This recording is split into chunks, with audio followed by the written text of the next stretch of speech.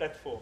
I mean, you've all seen this data between 2007 and 2017.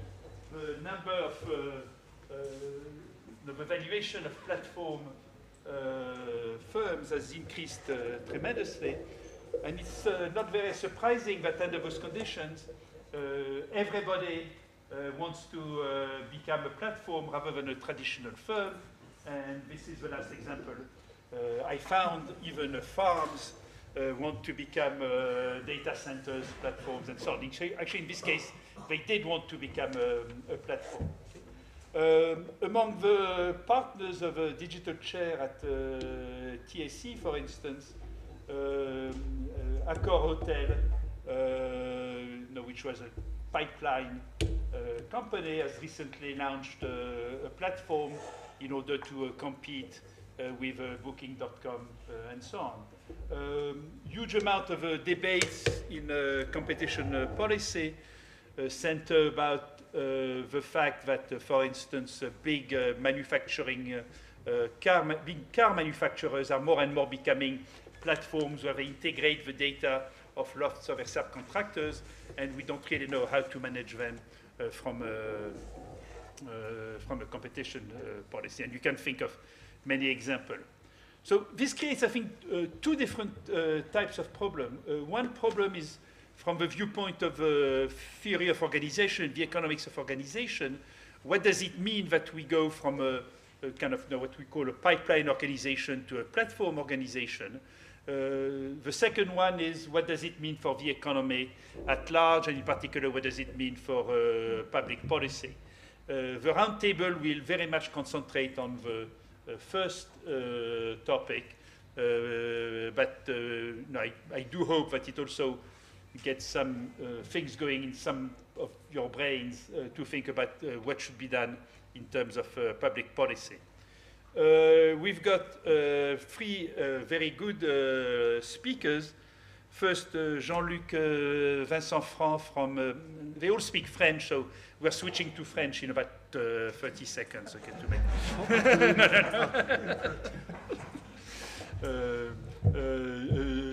Jean-Luc will speak to us about the Skywise platform of Airbus, which is actually which is a really fascinating example of a way in which a company which still used to produce planes, still produces planes, also produces the data and so on. Yeah, and you've hopefully you've made sure that your company used an Airbus to bring you to Toulouse.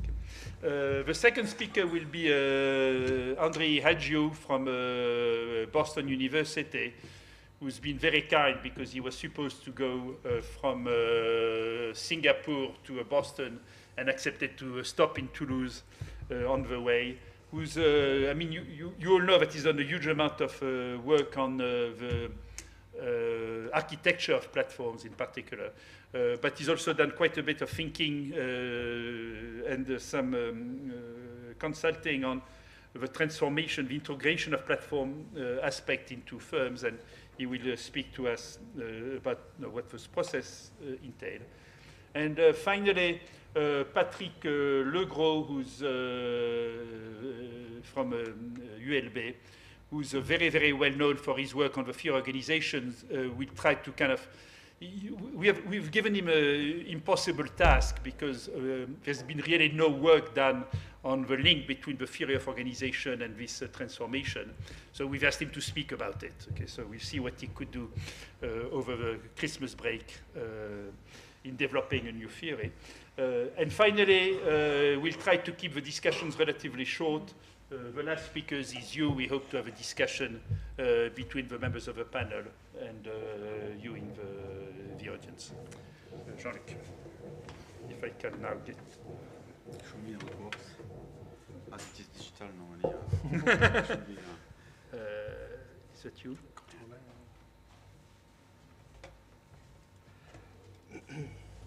Ah. Yeah.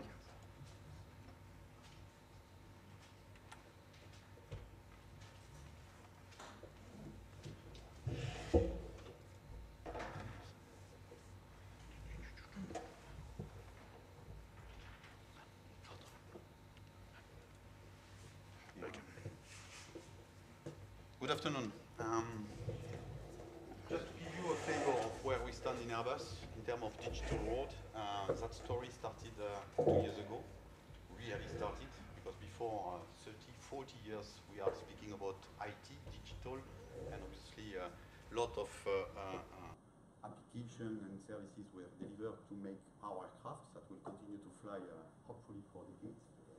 But 2 years ago, could you Airbus, speak a bit louder, please? We're having difficulty hearing. Yeah, I will try. 2 years ago, we created a dedicated department called Digital Transformation Office, just with the ambition to understand what's happened in terms of digital, but also accelerate. Maybe I can use it just to make sure. Thank you. Understand what's the new trend of technology and the new digital buzzword at that time was meaning behind, and what the application can be in Airbus. Being an engineering and a manufacturing company based on processes, based on regulation, based on safety, we were not so used to use really the digital as an enabler for speeding up.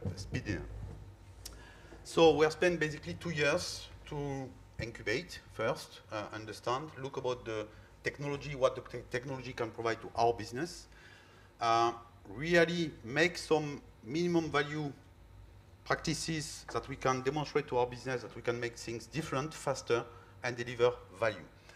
That will be a term that I will repeat many times. Deliver value doesn't mean that we get money in our pocket. We speed up a process. It does not say that we will get straight a new budget in my pocket for developing something else. And we will see later on how that influences also the digital world. The business value is a key word which is challenging a little bit the boundary in our big organization. So since, I would say, mid of last year, we have started to really have use case which, after having obviously demonstrated and discussed with our customer, worldwide customer, but also the complete ecosystem, everybody find a case to really get business value. And they were asking us to go further, to really make a digital world on top of the aircraft. And I will just tell you a little bit where we stand today and what we aim to do. So just to give you also the understanding that it cannot be one department in the DTO with 60, 100 of people that can really change a complete company as Airbus. What we aim to do is to really show and transfer the know-how, train the people, but let them make the business value in their own department afterwards. We can coach, we can accompany. Once we have demonstrated the use case, it's up to the, let's say, stakeholder to make the business value happening. And that's very important because it's about transformation. This is not one guy in one area which is capable to change the company. It's all the companies that has to move together at the same time. So we have a vision. That vision has been spread all across the company. Basically, everybody is happy to read it, but there is a but, because it's about transformation. It's about getting out of the comfort zone. It's about spreading the boundary. It's about more collaboration. And obviously, it creates a lot of friction everywhere. Having the, let's say, organization which is working pretty well, but at a pace which is today not the right one, where we want to speed up, when we want to really enhance, foster the collaboration, it creates some reluctancy, which are human beings. So for overcoming that, we have invested in new talented, new skills all across the world, which are today capable to demonstrate, to accompany the business, the technical evolution, and in particular, the so-called buzzword, and we have some of them where we have already progressed, and we have skills, we are transferring the know-how to the business, but it's up after to the business, to our business, to take it, to adopt it, and to make their own transformation. Knowing that we are there behind to accompany and to make sure that the company is continuing to sustain the effort all along the cycle. So I will not go through that, you know, basically all the topic. The big data is one of the most interesting where we have today, and that will be the next discussion, connecting the dot, ensuring the digital continuity, restoring the digital continuity all across the 40 years of legacy system, which has been built in different organizations, in different countries, in different, let's say, life of the product. Most of them have been upgraded, some of them have been retired, but some are still there since 40 years and still delivering aircraft. So you can imagine that even the know internally in Airbus is not yet anymore in. So we have a certain level of maturity. We are not excellent everywhere, and we are discussing about artificial intelligence, which is something where everybody is dreaming with that term, but today, clearly, we are not engaged significantly in that. We are still monitoring, looking at, experimenting, but not really moving forward in that fast enough in that direction. One of the most mature is obviously the analytics, where the business value were coming from, putting all the objects of the company together, starting to combine them and analyze in a different manner, overcoming all the boundary from the former silo.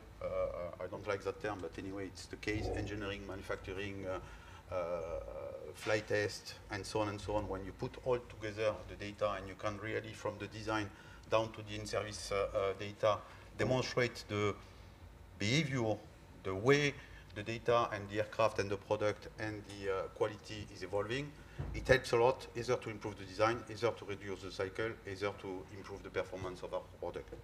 So that's where we are the most advanced, and it's that particular line where our customers were pushing us to go further. For that, we introduced something in the company, which is, sorry, I don't like too much that, which is to say we have two big projects, digital projects in the company. One which is much more long-term, where we need to rethink all of our processes from manufacturing, design, and support. This is something heavy, which will have a significant cost. It will run up to 2023. So we are injecting, obviously, 3D experience and many things with the technology, but based on the existing process. We cannot today switch off and switch on with a new system from one day to the other. We need to continue aircraft. We need to continue to secure the deliveries and the safety of the aircraft. So this one, the first one, is called Digital Design Manufacturing Services. This is a complete company project, but this one will take times. It will reconsider the process, stretch them, make sure that the digital continuity is a real enabler for the company tomorrow. Meanwhile, we have also enabled a data lake with a lot of analytics feature, with a lot of user-friendly interface, which are really helping us now and our customer to rebuild the digital continuity. It doesn't say that there is no big challenge, but it's about cloud, it's about analytics, and it's about data. I will go a little bit further. Having launched that two initiatives, they are completely complementary. One will be the repository of the source of data. It will be a long-term journey to rebuild the digital continuity from, as I say, the design, up to the in-service aircraft, managing the full cycle and being capable to really look about the pain point, remove the friction, and obviously generate more business value, reducing the life cycle of the development or the troubleshooting. So we launched a brand which is called Skywise. Skywise is a brand which is aiming to really develop analytics services all across the ecosystem. When I say ecosystem, it starts with Airbus, for sure. We experience ourselves all the benefits of that platform, but we are also delivering services now to our customer, the airlines, and we aim to go further with our supplier and even more with the whole ecosystem of the aeronautics. It's a race. We assess 2 years, 1.5 years advanced compared to the competitor, but everybody wants to be the platform. Everybody wants to be the reference to really host all of that data and being capable to link that data, provide a business value to the customer. Whatever the customer can be. It can be, as I say, the airline, the one which are operating the aircraft, but also the passenger, but also the authorities, which have an interest, and more importantly, the supplier. Our supplier, which are providing part for the build of the aircraft, but also to maintain the aircraft later on, have a real interest to see how the part behave, to reduce the cycle, to manage the stock. So there is immediate business value when you start to combine all of that data together. So the ecosystem is the target. We decided to start by our customer, the one which are really willing to get that business value. And let's say that we have an exponential adoption today. even if we are asking to sign contract, and you will understand why, because obviously we cannot go like that, opening data to everybody without having a minimum framework of contractual framework with the company. In, let's say, less than 8 months, we were capable to convince more than 50 airlines, and that 50 airlines are already getting the business value of that platform by putting, for their own transformation, all their own business objects together, linking them, making the digital continuity, and speeding up the process. I will show you some case later on. Just for the sake of time, I will a bit speed up, but feel free to raise questions after. So basically, we have 3 drivers to generate value, and even more, but that one have been somewhere acknowledged by everybody. The first one is internal of any vertical branch.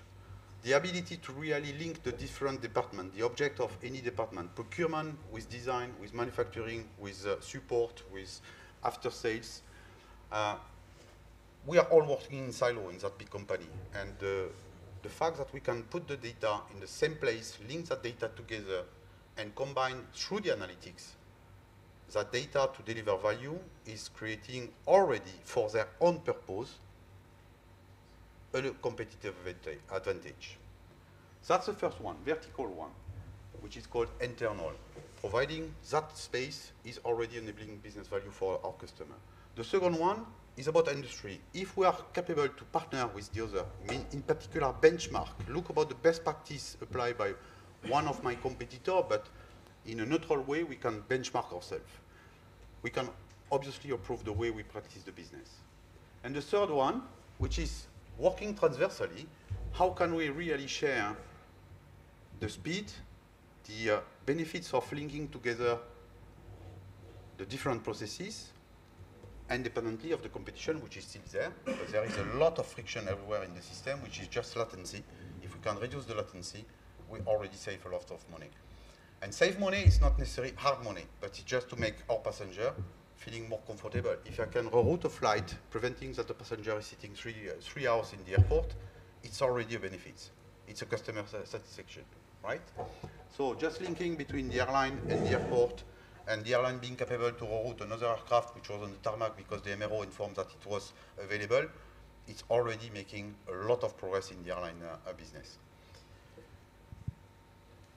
I will stay generic at that level. I think that you can raise questions later on. In, let's say, less than 8 months, as I say, we were able to provide a platform, to provide a self-service to the airline, and to gather the trust of the airline, because it's about trust as well. They are sharing their data. We combine their data. We are enabling them to make the analytics with their own data, but we are also providing them neutralized data to benchmark themselves, which is a huge value. Obviously, they will not compare.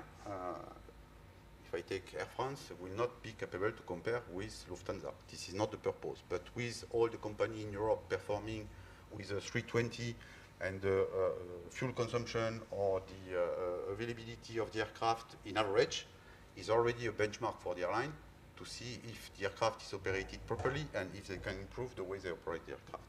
So that's already 53 airlines which have already committed to come to the platform. We aim to get 100 airlines, which is the critical size that we have assessed to be the platform on the market.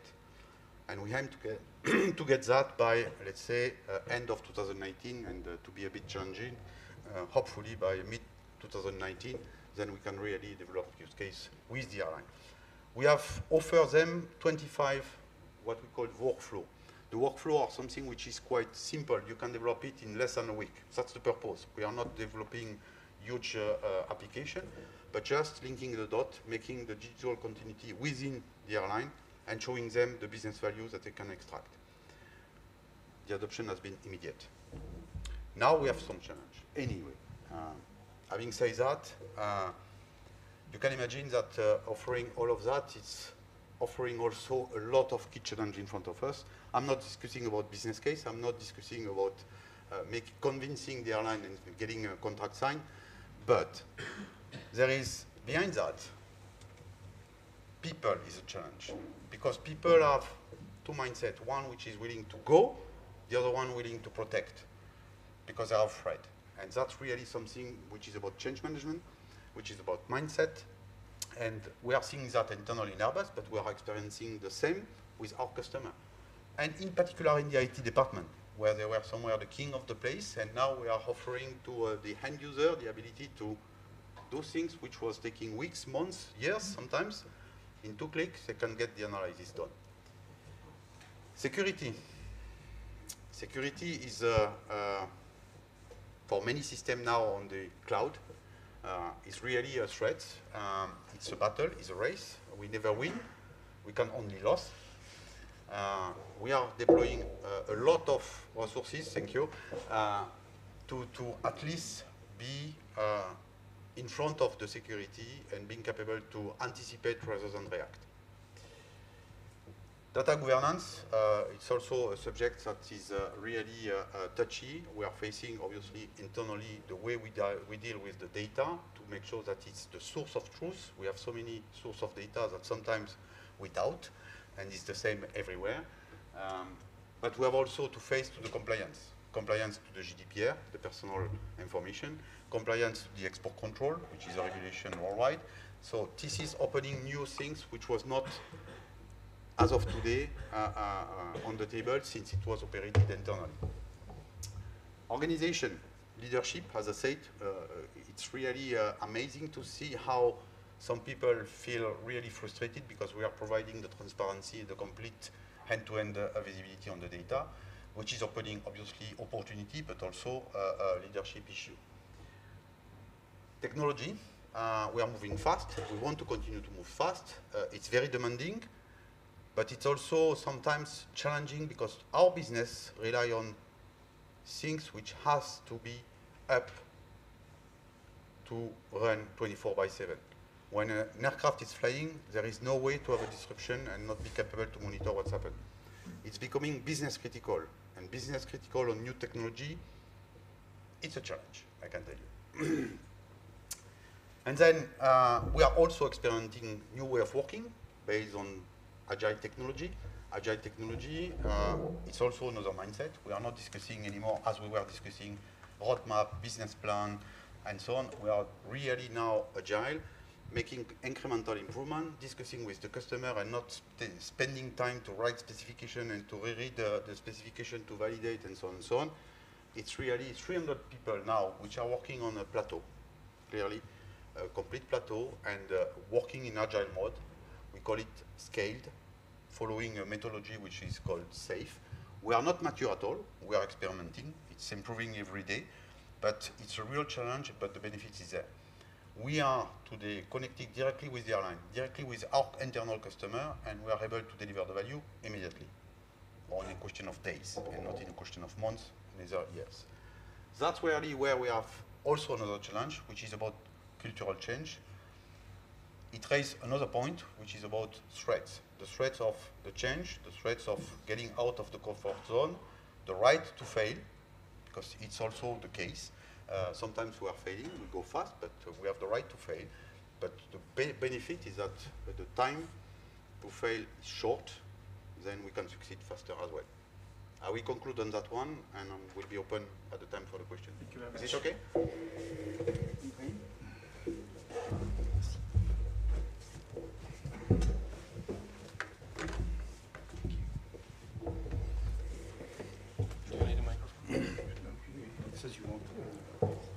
I'll try to speak loud. You guys can hear me, right?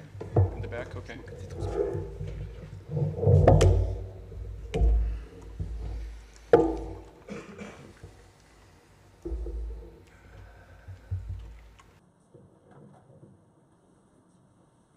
Good afternoon, everyone. Not coincidentally, I actually had the same first slide as Jacques. I mean, not surprising, just it's a good background for everyone today talking about turning products into platforms. So the idea here is we've known for like the past 10, 15 years that platforms are very valuable. Now, if you look at the companies that we tend to mention here, all of these companies were born as platforms. I mean, the platforms they rely upon were platforms from day one. So what we're interested in here and more generally for other companies that were not born as platforms is, well, under what conditions should we try or attempt to turn products or services into platforms? I mean, that's obviously a very good question for Airbus, but I think it's true for most companies that are not Facebook, Google, and so on. So actually, before I talk about how you turn products into platforms, there's an interesting question like, why would you do that? So why is the rest of the world envious of platforms? And the answer is very simple, right? It has to do, so actually I got this from Intuit, which is a company that I work with on this transformation, and one of their executives said, listen, it comes down to fear and greed. So fear is, I'm in this competitive battle, so every day I have to put up a better feature in my product than my competitors, and that's very exhausting. So coming up with new features all the time, it's actually, and you don't really get sustainable competitive advantage. Meanwhile, he's looking, at the rest of Silicon Valley, at companies who have platforms, and the idea is, if I become a platform, competition becomes easier. If I'm the successful platform, if I'm the really the big platform guy in my industry, to some extent I can relax a little bit, right? Because of network effects, the idea is, you have more sustainable competitive advantage. And the greed part should be pretty easy. It's also related to this. Again, if you become a platform, I have a product, and somehow magically I turn this product into a platform, what I'm hoping to get out of it is, well, new sources of revenue, more stickiness, switching costs, the kind of dominance that platforms typically tend to enjoy. And I just wanted to show you this picture. I mean, if basically nothing else makes sense, this is like a really good illustration of what you're hoping to get if you're a product company. So I didn't come up with this. This was the picture that Harvard Business Review created for an article that I wrote on turning products into platforms. And I think it captures what we mean very well. So I'm hoping everyone here knows Transformers. You should watch. It's great. I always feel funny like making the publicity for that movie in France. It's a great movie. It's very insightful, especially after you read the article. So the idea is like you take a product like a Volkswagen Beetle. It's like a tiny little product, and then all of a sudden it transforms into this big beast. That's what this should evoke, right? If you become a platform, somehow it's like a lot more powerful.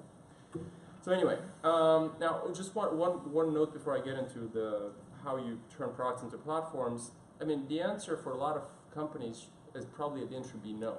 So I actually played this game, and I've done this a few times with my students now, where I take a random product, typically boring products, actually did bottled water, and I asked them, how would you turn a bottled water company into a platform? Actually, since we have 45 minutes, maybe we should try this with the audience. We should try it with a bunch of different products and services. You can have a lot of fun with this. But you can do this, and you can be very creative and think about many different ways in which any product or service has some way to become a platform, at least in principle. But at the end, obviously, the answer can be no, right? I mean, at the end, maybe there's organizational issues or like lots of other problems that may say, look, I mean, it's an interesting idea, but it doesn't work for everyone. You should stick to being a product or a service. However, I think it's a useful exercise for more companies than probably recognize it. So let me give you, so this is basically what I described in the Harvard Business Review article. I'm going to go through 4 different ways in which you can turn products into platforms. And I'll just use a bunch of examples. I'm happy to talk through others. And in particular, I was thinking as Jean-Luc was presenting, which one of these applies best to Airbus. Actually, I don't have a good answer for now, so we'll talk about it later. Okay. So let's start with the first one. So this, I would say, this is the easiest and the one that everyone kind of has in mind. I have a product or service, I have customers, and then there's a bunch of third-party sellers who may benefit, who are actually very interested in reaching the same customers. And basically what you do is you give access to these third-party sellers to your customers within your product. So it has to be within your product in order for that to become a platform. So very simply, I mean, the easiest example is the iPhone. I mean, I know it's hard to remember now, but initially when it was first launched, the iPhone was not a platform. I hope everyone remembers this. So for a year, it was a closed product. They did not, specifically said, we do not want third-party developers. Now, we look back in retrospect, say, what are you thinking, Apple, right? I mean, it's very obvious that this should be a platform.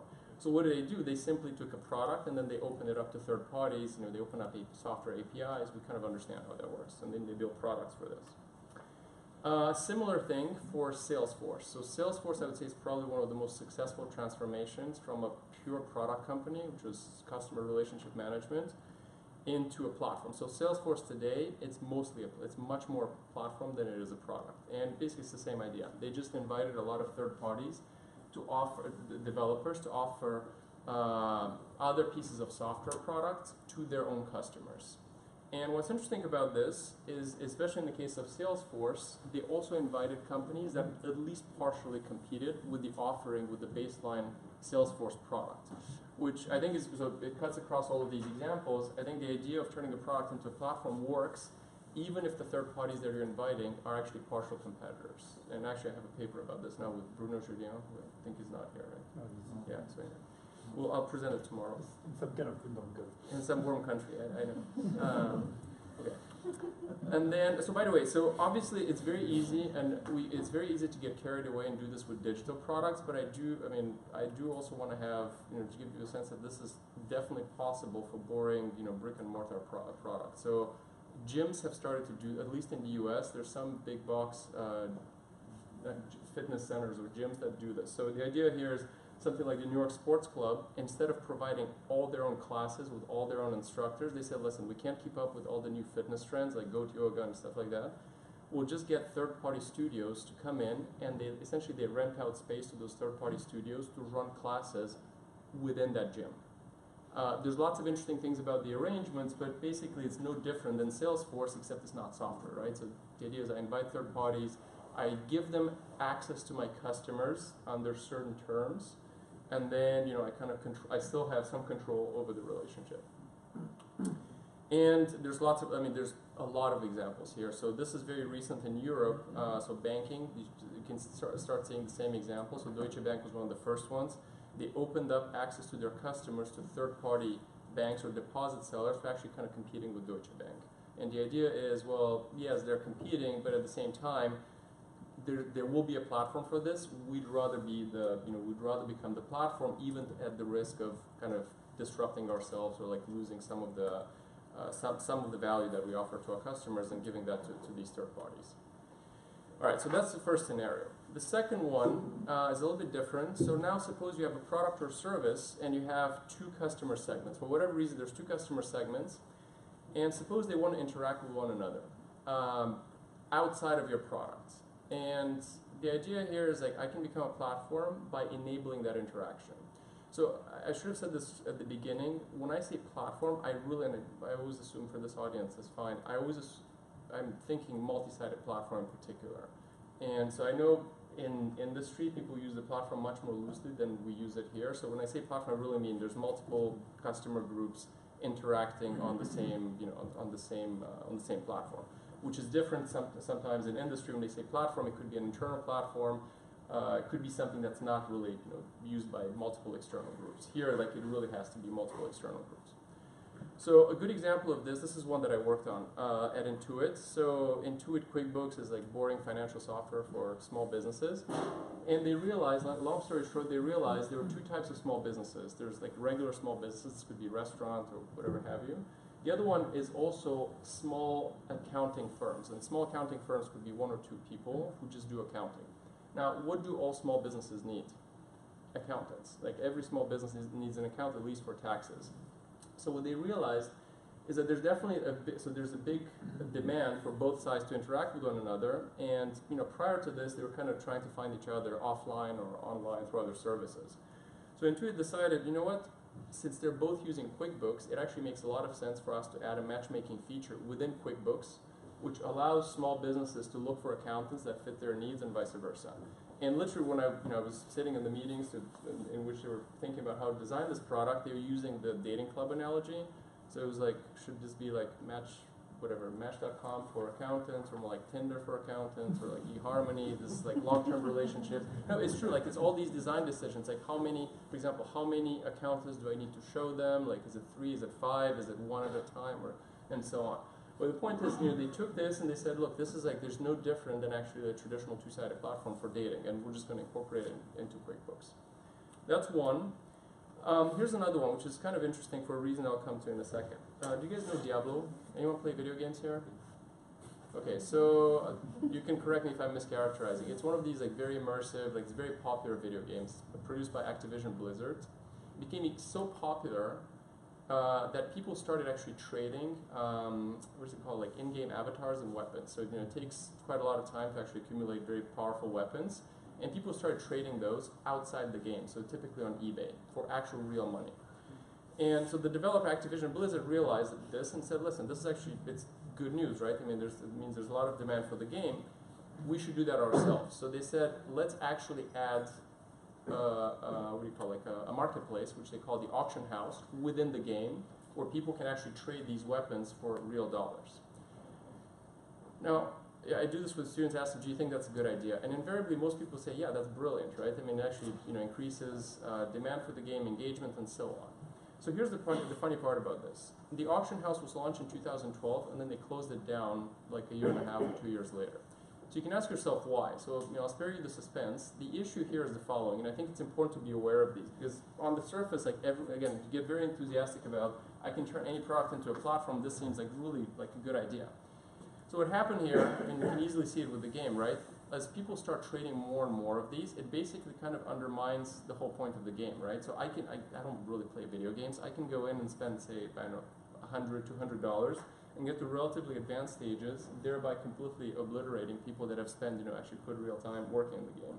Now, that may be fine. I mean, it depends what you want. But obviously, like Activision Blizzard, their whole point is like, we want to build a game that actually engages people.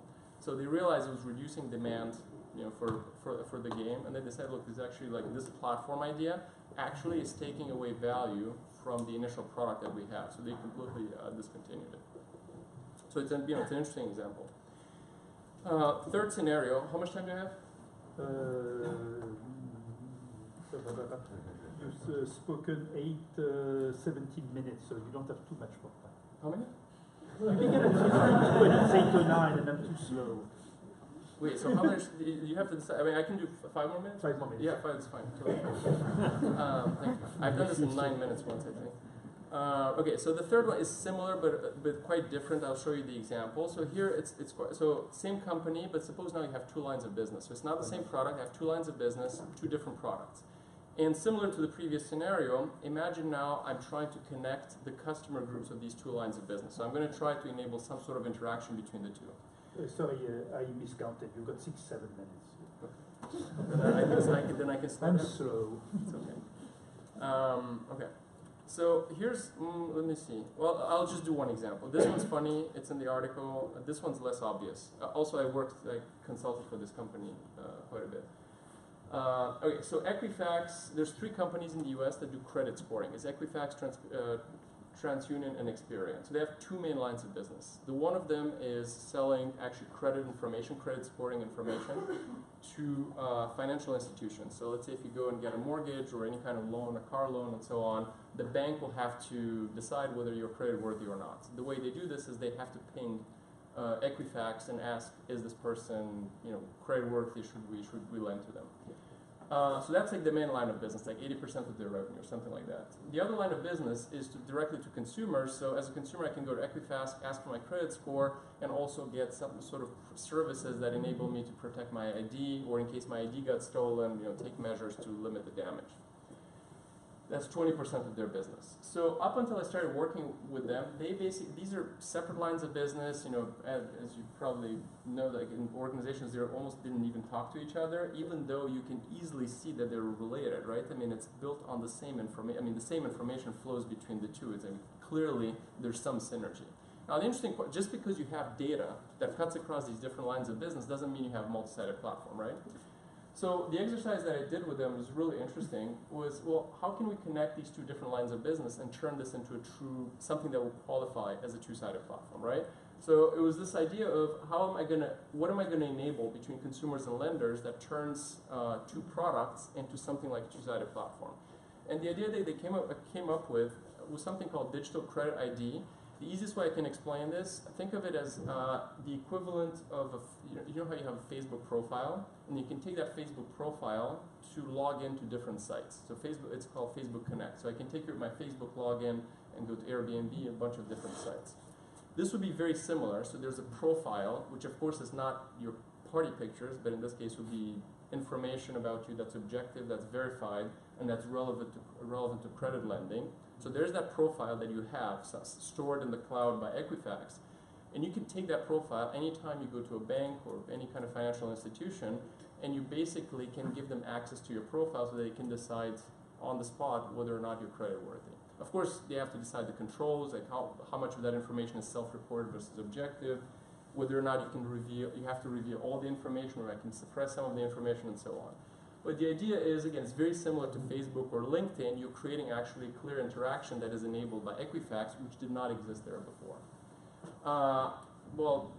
Long story short, they actually put this stuff on pause. I don't know if you guys know, but Equifax had a major data breach in 2017, and this is because they did not listen to the advice that I gave them. I always have to say this as a disclaimer. I used to be very proud of working for them, but then this happened, so it's not, perhaps it's not a model company, at least at this point. But I think this is definitely a very valuable idea, and I still think they're pursuing it. All right, so last scenario that I wanted to talk about, I think this is the most difficult. So this applies particularly to companies or products that are B2B. So the idea here is I have a product, I have customers, and then my customers also have customers. And they're selling them some sort of service or product which is based upon the initial product that I sold them. So here I can ask the question, can I close the loop again, trying to become a two-sided platform? Can I close the loop by going to my customers' customers and offering them something that enhances the value of the product they got from my customers? I realize it's a little bit confusing, but I'll give you an example. So Shopify is, I think they're one of the largest companies that provides tools to e-commerce, to companies that want to build their own e-commerce websites.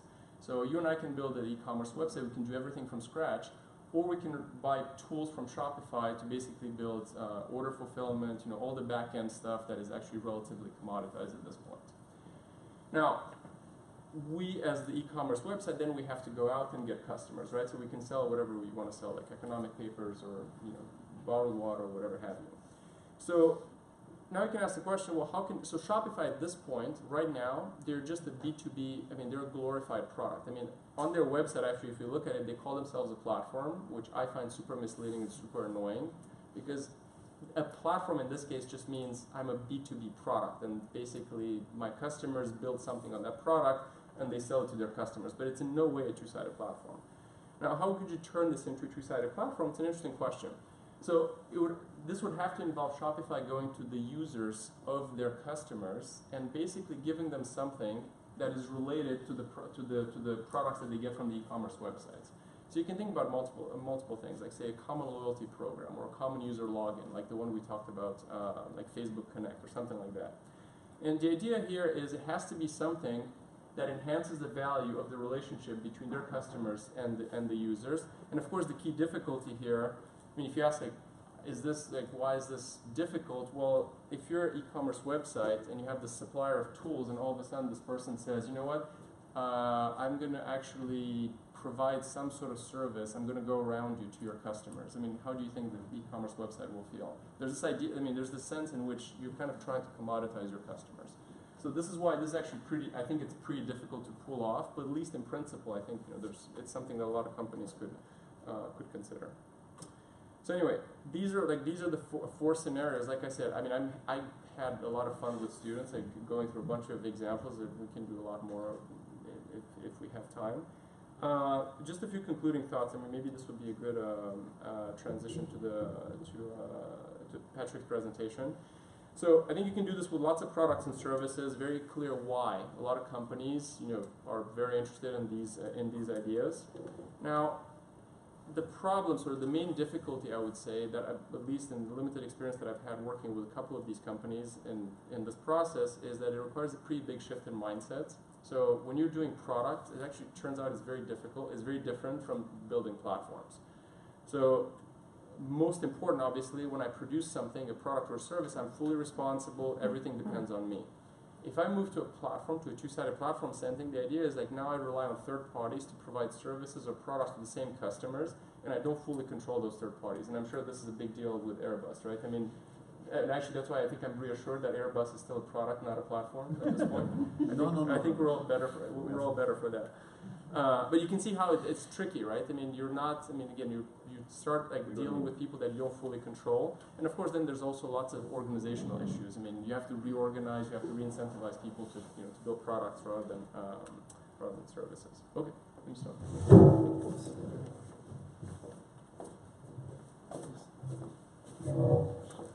Yeah, thank you for the transition. I sort of disagree that producers control over production. I'll explain why in a minute. Okay. Oh, sorry. Okay. Well, more control. How's that?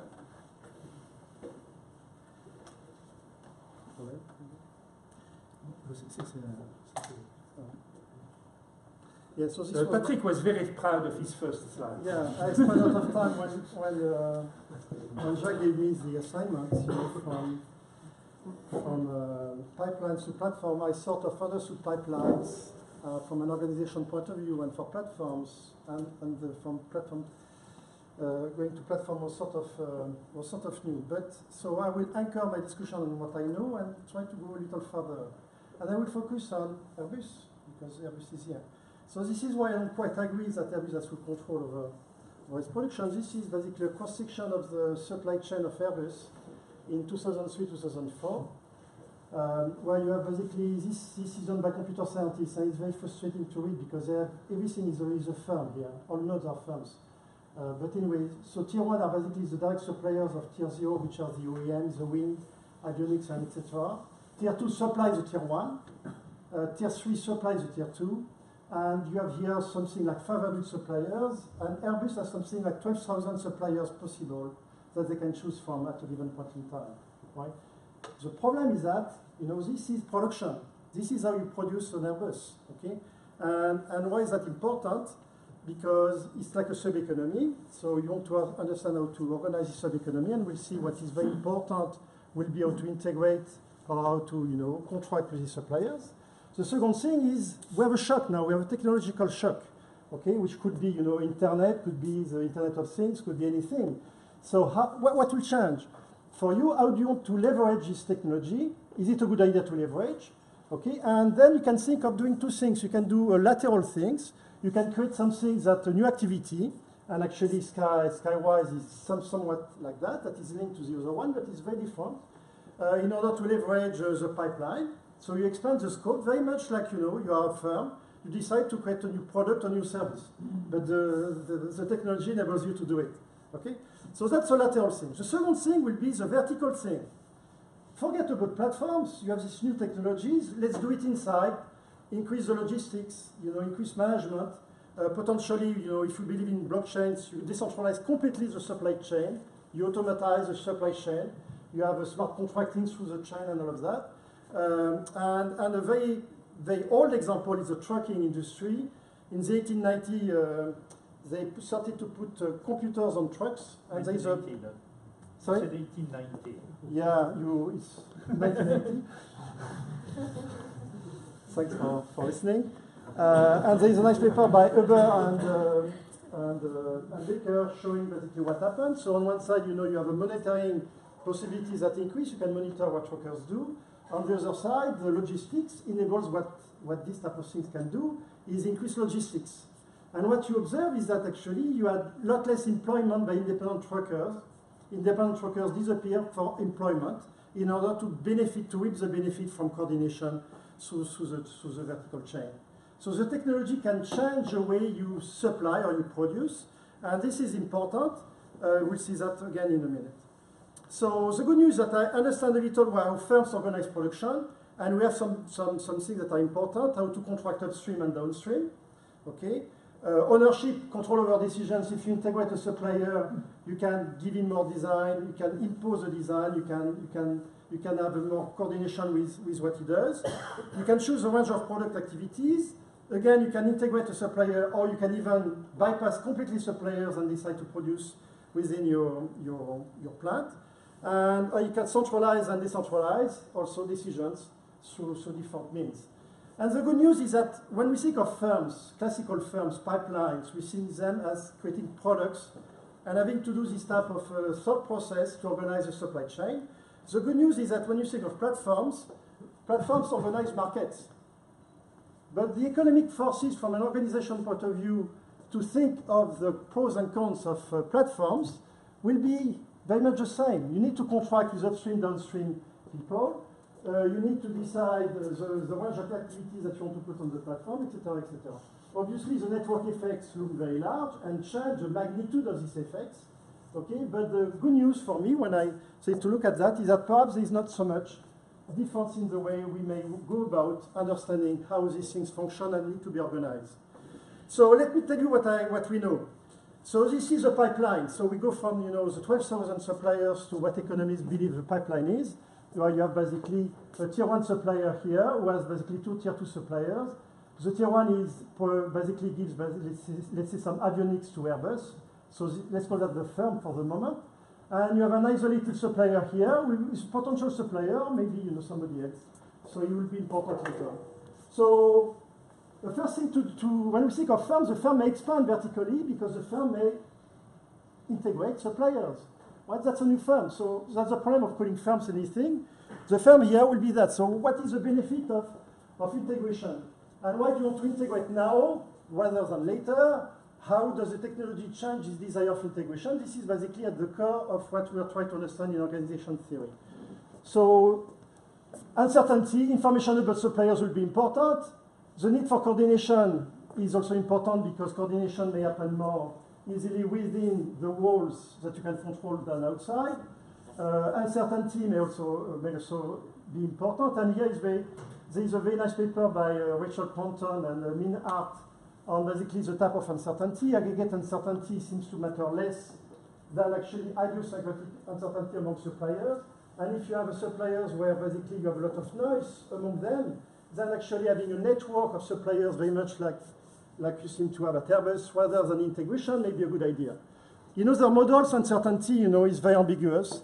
And in the last 10, 15 years, I've developed with Andy Newman basically a very simple theory of value, which is to say the desire to integrate is basically trading off what the benefit of coordination versus the fact that when you integrate suppliers, they lose control on the decisions. So you have a very simple trade-off between the benefit of coordination, which is often a monetary benefit, versus the cost of coordination, which is often a price cost. Okay? And so you see that when the product prices increase, the value increase, okay, the coordination benefit will loom larger than the price cost, and therefore you tend to integrate more. And this prediction seems to be actually born in empirical work, so it seems maybe one of the motives. While the other motives actually of uncertainty play some role, but it's more delicate. So this is what you have, and the important point here is that when you have a firm in the classical cycle pipeline, other firms, competitors, let's say Boeing, and other users are closed. They don't access the firm. Okay? So this is what we understand, I think, pretty well, and you can put that in a competition context where A and B compete, are duopoly, or where you have entry, and you can do that. So let's look at the topic of today, from pipelines to platforms. And let's take the view that the new technologies enable firms to expand their activities laterally, but they can also use that technology vertically. Okay? So another example that is very close to Skywise, but this is more down to earth because it's factors. This is John Deere. John Deere basically created a platform which called myjohndeere.com, and these basically planters are connected. You have basically 77 processors, 6 million lines of code, and basically they can connect basically the farmer to a central unit and to other farmers, and again third parties can come in to help them choose their planting depending upon the weather conditions, depending on a host of value. So why is a good idea from John Deere to develop this type of platform? Well, when you think of platform, you think of install base, you think of network effects, and how can you leverage this to gain competitive advantage and sustainability in a certain way. And for John Deere, it's clear. They have an install base of farmers using tractors, okay? And at the end of the day will be, again, the data collection and the performance of the platform will be there, very much like for Airbus will be the planes, the fact that they sell planes to companies, the fact that they will get data, and for Uber is the software and data. So data looms very large, obviously, in this asset, but the beginning will be the fact that you can basically create an install base very quickly.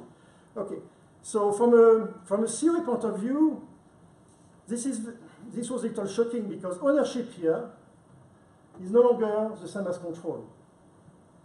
In order to get control over suppliers, you need basically, if you have a platform that functions well, and that is basically essential, then all you need is the ownership of this asset, because even if the other asset holders will have a residual right of decisions, the outside option linked to this right is very small. So in the bargaining, you extract a lot. So let's go back to our pipeline, and let's look at Airbus, John Deere, deciding to expand their activities by creating a possibility, a platform, that enables basically other firms, other users, to connect to the platforms. And here we have our isolated, you see our isolated supplier who was not producing, but who can provide services now to these firms that has expanded laterally. Okay? So this is what you have, and the big difference with obviously the firms that you had before is that you have this open segment here for this part of the firm. And one of the benefits of the platform is not only to provide value here, but potentially also in the interaction between the product development and the platform, because the information you have about in aggregate will be very useful for developing planes. And this is very important because digital economy is very nice, but at the end we want planes, we want chairs, we want good products, right? And in the case of planes, indeed, we want very good products. Okay. So this is basically what you have, but you see you have some type of lateral. So now the question for quality is what will happen vertically.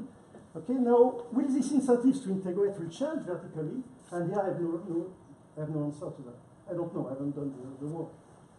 But this is, at the end, what will matter for this part of the firm, the product, the production of the good, the quality of the good. How you reorganize the production as a function of what you get from here. Okay, so and this is, I think, open because I don't know. So, but this is my way to link the two. From pipeline to platform is basically going from basically one product to another activity. But what do we know? We have a producer may decide to integrate suppliers or to bypass them. This is what we know from the old literature, I would say. But by the same token, a platform may decide to provide some pipeline or to make them actually. So I would say from platform to pipeline is as much a question that you want to ask than from pipeline to platform. And what does that mean? So let's take a pure platform where you have basically products here. So now we have products, and we have basically users here. Okay, and the platform basically match them in a nice, they organize the market, okay, in a nice way. Okay. So what about integrating with the pipeline, with products? If I think, for instance, of Amazon and Whole Food, for me this is a little like that. If we think of what Thomas told us this morning about Alphabet and the base tree, there is also some of these elements where you basically put into your firm products that will be active on the platform. Okay, you integrate them. Or you can decide actually to make rather than to integrate. So you make basically products that will be part of the platform, and the firm is now not only the platform, but also this big red segment. And if you think of Netflix in 1997 versus Netflix in 2019, you have this change from basically purely providing streaming services versus providing actually the product, which is the content. Okay, so I think going from platforms are new. The activities that are new, they are going to in a mature phase, more mature phase. There will be some shakedown in the industry, and I think for the same reason that the old technologies, the old industries have evolved in integration, disintegration, and the like. We may observe the same type of things, not only laterally among mergers among platforms, but also a change in how they define themselves in terms of product space. So I will stop here. Thank you very much. So now we begin the discussion. First, do you have any comments about each other, Andrei? Yes, actually, I wanted to emphasize this, but I didn't have time. But I think Patrick's presentation made it very clear in my mind. I think there's one thing that is very important to remember to speak louder. Yes, but there's a very important difference between being a product and being a multi-sided platform, and not just like a regular platform. And to me, it's basically, I had this question at some point, someone was asking, what's the difference between outsourcing and being a platform? And that is actually, I think, what's very important here. Outsourcing is essentially like, I can have that network of suppliers that you have, there's 1 million of suppliers, I can even call it an ecosystem, I'm fine with that. The difference is, at this point, Airbus, at the end of the day, they control the relationship with the customer. Like, I don't care how many suppliers Airbus have. When I'm an airline, I buy from Airbus. If there's something wrong with a part, you're responsible. If I'm in a two-sided platform mode, that's actually very different in the sense that I'm now inviting third-party suppliers to directly connect with my customers. I don't have full control and I don't have full responsibility for those transactions. And that's very different. Obviously, it's a little scary in the case of Airbus, but maybe we'll get, I mean, if it's especially for critical parts, right? You're probably not going to have some supplier going, hey, would you like a new wing with that plane that you bought from Airbus? But I think that's very it's very important to distinguish the two. So it's no, I fully agree. I have to restrict my attention to a very simple case where you have the traditional producer who creates a platform, provide add-on services or additional services to this point. I would say for the quality-wise, these questions of how to organize the supply chain is very important. When you think of the Dreamliner, the Boeing 787, 40 months delay with 10 billion cost overrun. And what has happened for the production of Dreamliner, they shifted from a system of control of suppliers, where they gave the design and basically had a very, very, very tight relationship with suppliers, to a system of outsourcing where suppliers had a lot of independence. So this change in integration, if you like, had huge real consequences. In this case, it was only delays. But it's why you see, I mean, the control over the quality. Right, so it would be even more delayed if now the suppliers would actually have to independently supply those parts to the customers. Like, you're already given them the control, but like you still have to buy the stuff from them to integrate into an airplane. Oh, you mean consumer comes with a wing and imagine buy the wing here, buy the engine there, and then. But no, the OEMs will be at the end of the chain. Yeah, that's the point. Jean-Luc, did you have any? No, I'm very interested because basically what has been said is part of the Skywise project because it's about the internal transformation. We are discussing about the supply chain, we are discussing about our supplier, but when we look about the digital services, we are getting beyond our product. We want to really enable new things, new digital things by putting a collaboration across the so-called ecosystem, meaning we have no interaction today with the direct passenger, which is in the airline and used by the airline. If we are capable to really make the dot and having a better service for that passenger, because the airline is also happy by getting new business value, she will connect the passenger, but the passenger will be also being secure that he will be on time at the destination, and he will have an aircraft safe at some point of time. He can even predict that the weather that he will pass through will be at certain point of time the one he expects. He can even change the clothes in the aircraft. So that new services that we are triggering, when you are discussing about third party, this is typically the business model that we have behind Skywise. For sure, today we are building the ecosystem, we are building all the data continuity, we are getting the data from the airline, the way they use, the way they operate the aircraft. But tomorrow, offering all of that set of data to third party, which will create new business value, new models, and new things that we can even not imagine today. That's the aim of the Skywise platform. So meaning that we are dealing with an uncertainty, we are sure that there is a value behind, but we don't know exactly where we go. And clearly the data and the truth of the data and the availability of the data, which is a challenge, the availability of the data with the privacy and all of that, is really where we truly believe that there is a value and new opportunity for doing business for Airbus. In addition to the product. The product is linked to the DDMS project, where obviously we are seeking for collaboration, more, let's say, interaction with the supply chain, as we say. They will be part of the development. We will anyway still lead and control, because safety reason, our product. But anyway, we want to have them more and more involved, not only on the design, but also on the life cycle afterwards. And that's where the supply chain can really play a role, not having just the part for the FAL, the first month on the aircraft, but securing that the in-service life is somewhere, hand over to the supplier, and the continuous improvement may happen. As we say all, there are some threats, because the business is not anymore the same. When the supplier is giving a build to print, I told them exactly what they have to do, and we are handling somewhere the responsibility of the safety and the consistency of the aircraft. This is slightly different when we are handling also to them that responsibility.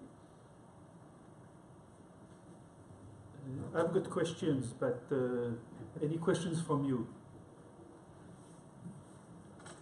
Yes. More like a question, trying to understand the discussion. I mean, this is I view this like the classical agency problem, you know, and the limit of the film. You know? It's kind of the same discussion here.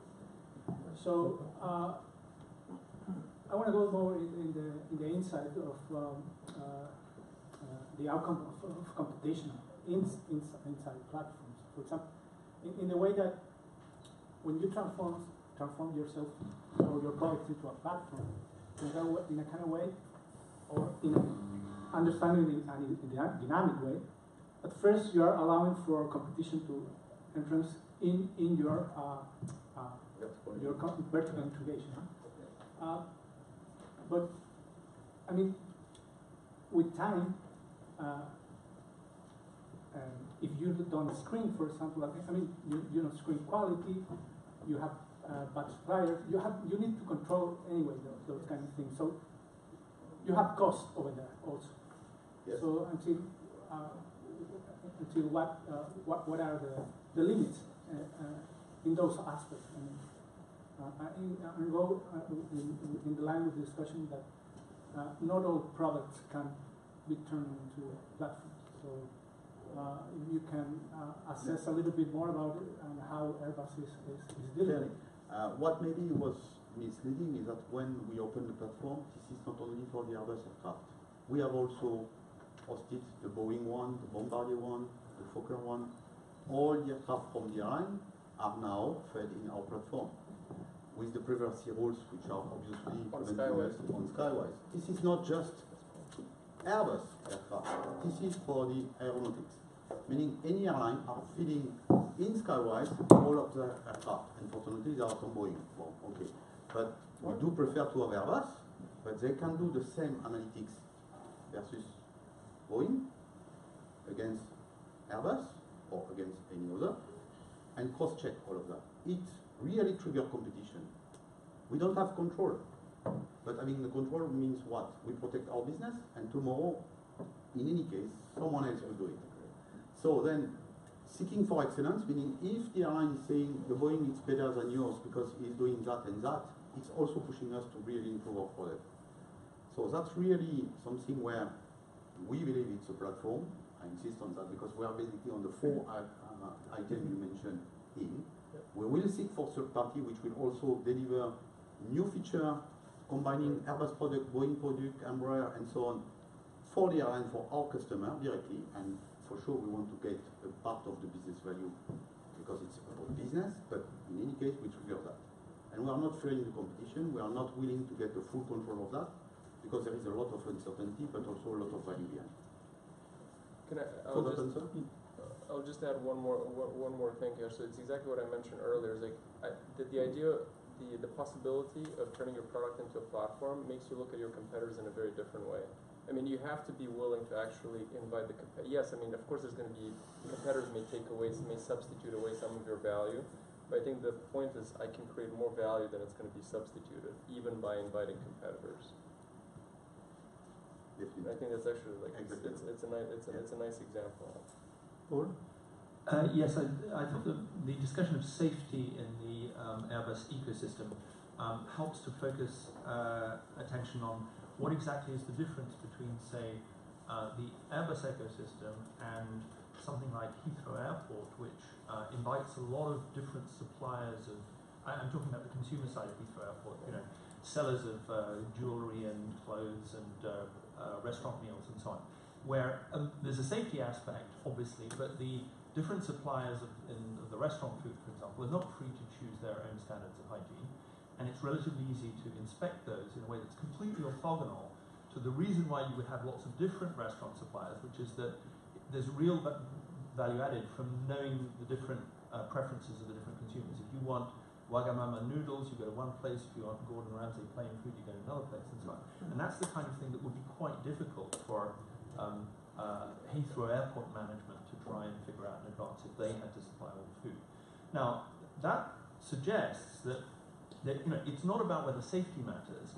It's about whether safety can be assured on a relatively small number of dimensions, or whether safety is a huge multi-dimensional problem, as it is in your ecosystem. you can't have the equivalent of sort of food, health and safety inspectors coming in, checking the restaurant, and then leaving the rest of it up to whoever supplies the part. So I think that it's useful to think about the multidimensionality of the mission-critical elements of the platform as helping to figure out what can be centralized and what can't.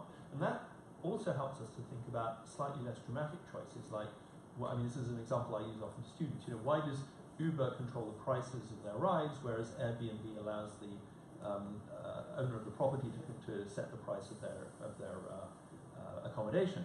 It's because you can take your time when thinking about where you want to stay in Airbnb, but you don't want to be sitting there with your plane, or at least I certainly don't want to be sitting there figuring out the different prices of the alternative riders, plus how nice the inside of their car looks and whether their conversation looks interesting while I'm trying to catch my flight.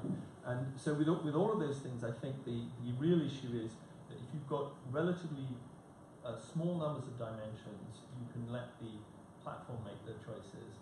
If you've got large numbers of dimensions, you really want to hand those over to the third parties. Agreed, 80%. The 20% remaining are linked to the regulation and the way the aircraft are designed, where the safety is a mandatory feature of the product itself. And we cannot replace a part by another because the supply chain or the supplier is capable to do it cheaper, faster, and whatever. It's also something which is well regulated. It has to be demonstrated as a design feature compliant with the aircraft all along the cycle. And that's where there is a difference between the food or the car manufacturer. We have a regulator which is really stamping, approving the design of the aircraft, and not only for the first month, but also for the life cycle. It does not prevent to change a product by another one. We do it every day, basically, for many reasons, reliability, price, whatever. But it has to follow a process which still guarantees the safety of the aircraft, which is the feature of the aircraft, to be a safer transportation. And that's the reason it's yes, but there is that small difference. Jacques, can I add one? Yeah, sure. I think I agree that it's the degrees of control, but I think there's one other element that's very important is the degree of responsibility, which is but not necessarily perfectly correlated with control, right? So in the case of Airbus, again, something happens, Airbus responsible. Like I don't care how many suppliers or whose supplier's fault it was. In the case of Heathrow, there's food poisoning at a restaurant, you'll hold the restaurant responsible. I may be mad at Heathrow that they let that restaurant in the first place, but I think that the degree of responsibility you have is not quite the same. But I mean, if I can make one other point there, there's also the interconnection between the choices of consumers. That I can choose to go to Wagamama or Ramsey, but I can't choose to have a different level of safety on my flight than you have. Fair enough, yeah, fair enough. They're correlated.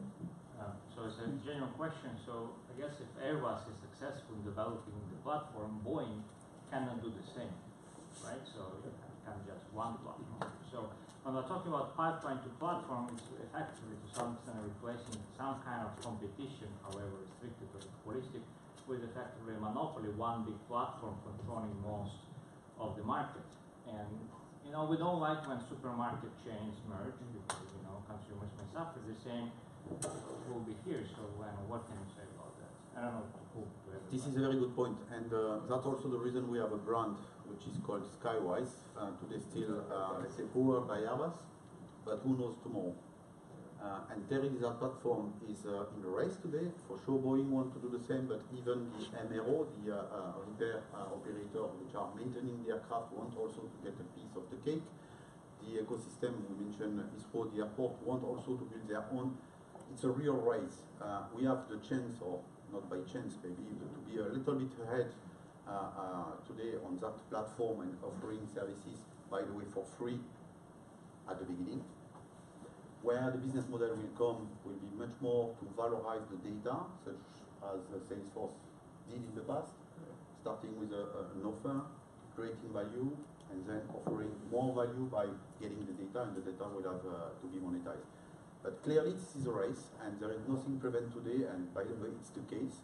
Boeing is waking up, Lufthansa Technik is waking up, and they are all trying to somewhere put roadblocks, much more than collaborating with us to get a single platform across the industry. That's true. The race and the speed matters a lot. that's also the reason I mentioned the 100 airline, which will secure the critical size in the market, which will be credible for the authorities, for the airport, and many things. Timo? Yeah, thank you.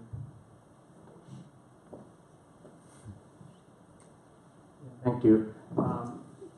You actually stole my question. That was my question as well. But maybe I continue and note that for instance, Google had to make a choice between being in the product business in their phones or Android or platform business, and that may actually be a question also for Airbus one day, whether you want to be an airline or building phones or running the platforms.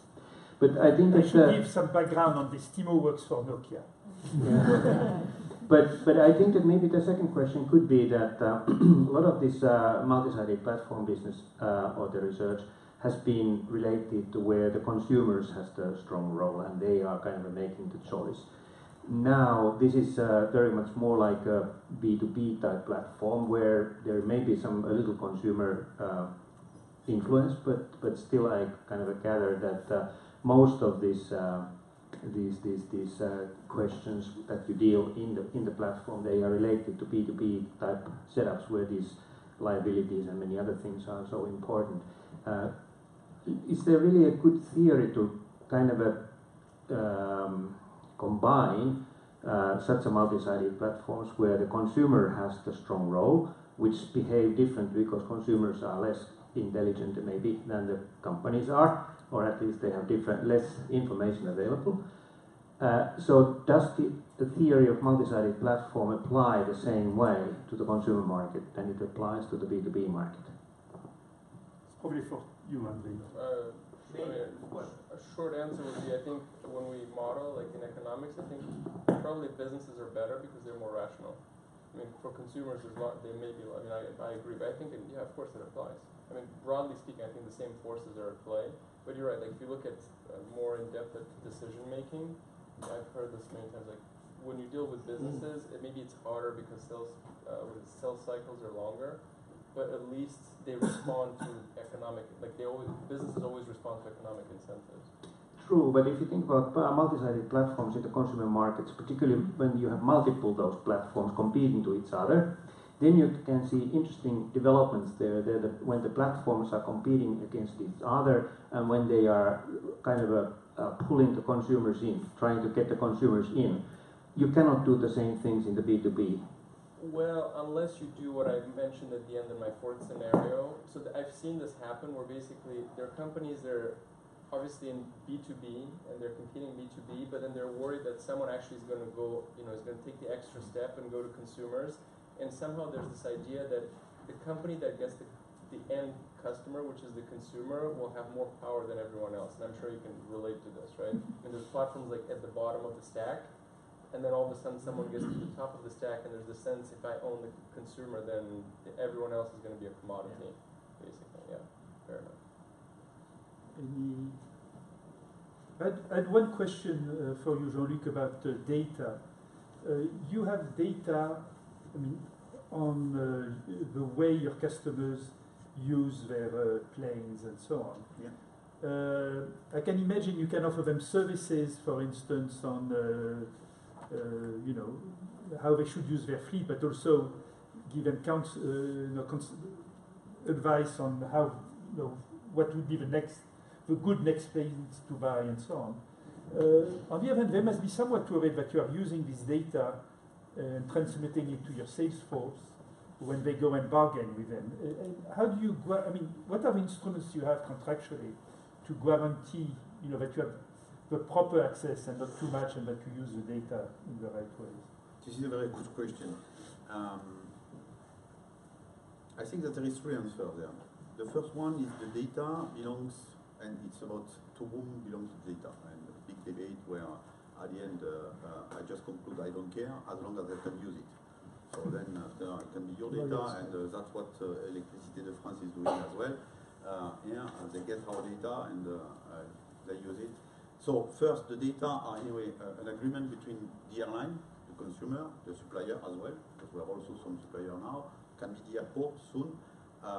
It's their data. The way we enrich the data by putting our value added in, including potentially some additional data source from external ecosystem like third party, Flight Radar 24 as an example, which is also providing additional information to the airline but also to us. It's really a value add already on the data itself, and that data belongs to us as long as we have put already some additional, let's say, feature on it. But we share, meaning that the benefit, the immediate benefit is that for the airline, the data is already enriched, combined, linked, and they get the benefit. For us, obviously, it's a lot of learning experience because we know our product when we produce the product, we don't know how it's operates, the way the product behaves in service in different conditions. It's also a lot of learning for us. We get a lot from there. Hopefully, we will exploit, we will use in our future design all of that learning. So that's also a benefit for us. Seeing and experiencing the way the airlines are operating the product, the way they maintain the product, the cost of the life cycle of the aircraft also, where you can have the math, you can make the simulation, but at the end the real life is significantly different. So that's the second one. And the third one is really now opening the door and neutralizing the data, meaning having data which are not linked to an airline, but general data, enabling best practice is also interesting. New actors in the ecosystem, such as the authorities and the regulator. If we can demonstrate that the safety of a company, of an airline, is far better than another one, it may influence also the passenger that will select another airline. And that's also an interest for the authorities to look about safety and the way the airline are taking care of safety.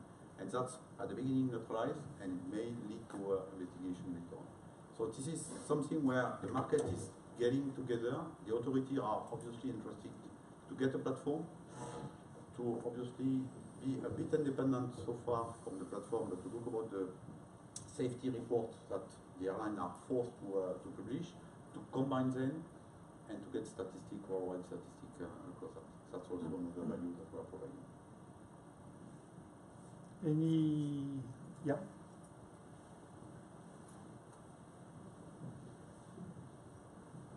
Thank you. It's quite curious. I would sort of categorize a lot of this session as having been about sort of the benefits of platforms, right? About the opportunities that they can offer, indeed, some traditional firms, traditional industries, and ways in which they can evolve their business models.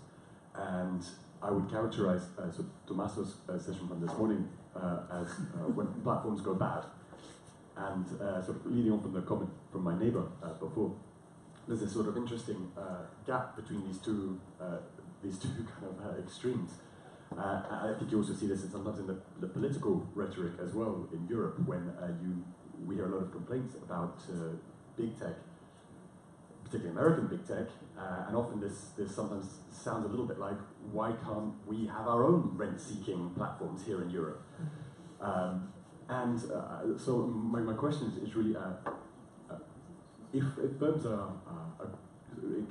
can benefit from this, not just firms, firms and their suppliers and consumers can benefit from this transition from pipelines to platform, and this offers kind of economic opportunities, new synergies, new business models.